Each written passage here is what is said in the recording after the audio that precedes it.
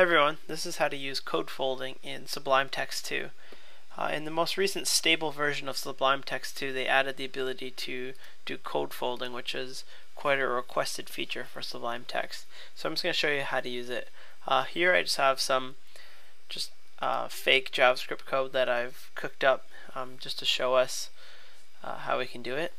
There's going to be four things that I'm going to show you. First is just basic selecting text and folding it. So let's say I want to just fold these couple lines of text. You select it, you hit Command, Option, and left square bracket, and that will fold it for you. To unfold it, you hit Command, Option, right square bracket. If you're on Windows, I believe it is Control Alt and the two square brackets to toggle between folding and unfolding. One thing you want to be careful with is, unlike TextMate where you get the arrows where you can nicely fold and unfold it, Sublime actually just packs it into one little character here. So if you hit backspace on that character, all your code is gone. So just make sure that you are aware of that and you don't accidentally delete all your code. Another cool feature in code folding is the ability to fold it by block level. So we have this function here, and let's say I just want to fold all of this stuff in here. This is a whole block right here. So as I put my cursor somewhere within the block and hit the same keys, Command, Option, square bracket, to fold it, and that just nicely tucks up in there. You can go back and forth. That's kind of cool, but let's say I have multiple blocks like this, 1, 2, 3, and I want to fold them all.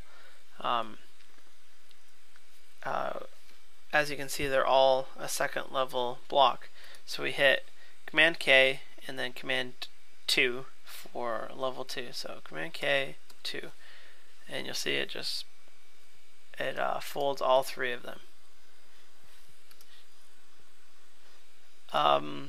Finally, one other thing that we have here in Sublime is the ability to fold attributes of elements when you're using HTML. As you can see, this is my WordPress blog. It can get a little class heavy. Same thing when you're working with something like jQuery UI or you have ARIA attributes. All you have to do is hit Command K, Command T, and it will nicely tuck away all of the attributes of all your elements.